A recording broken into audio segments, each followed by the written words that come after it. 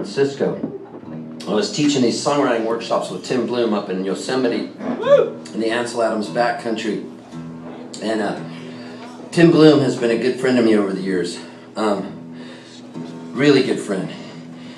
He would drive my Volkswagen van and come on tour with me when I was detoxing. And he drove me, and it was really nice. We went to Utah, hung out in Utah, played at the Bit and Spur in Springdale, Utah. Then he said, hey, let's teach songwriting workshops up in the Ansel Adams backcountry by Lady Lake with Southern Yosemite mountain guides. And I said, all right. And then this girl shows up.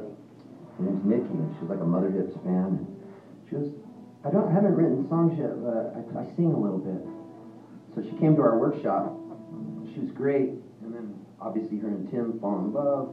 They ended up getting married, and Nikki said, I love that song of yours, Check Your Head, I want to record it. And so this is on her record, and it's also on my record. And her version is amazing. And it's a song I made up one day. It goes like this.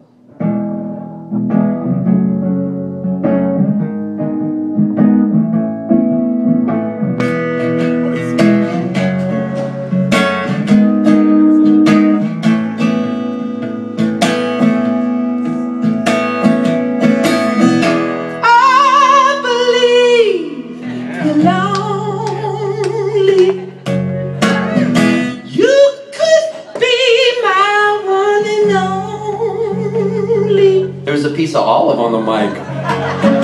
You better check your head before you wind up dead. I felt something come flying out of the back of my throat. I was like, what is that? Where did it go? I was looking down. Then I thought there was a fly or a beetle on the mic. But it was your olive.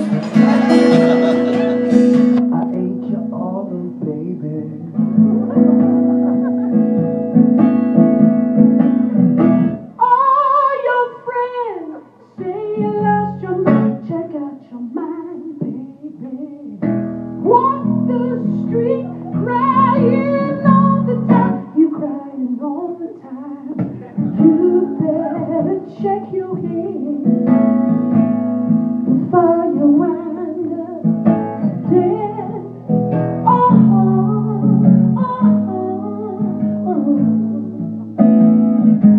I'm the one you call when you need someone to love. You know I got your back. Worry about your baby, by the way you treat yourself. You'll have a heart attack. Well, I'll be waiting for you, baby, all the way until the skies turn black.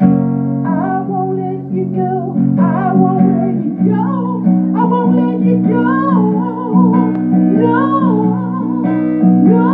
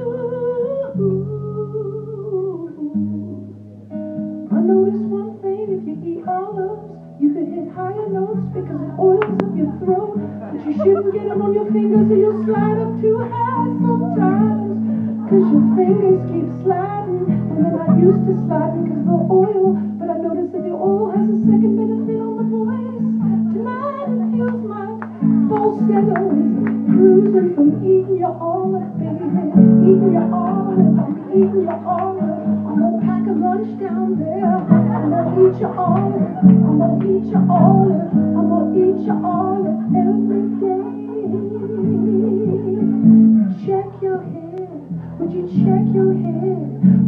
check your head now, baby? Check your head. Would you check your head? Would you check your head now, baby? Check your head. Would you check your head? Would you check your head now, baby? Yeah, yeah, yeah.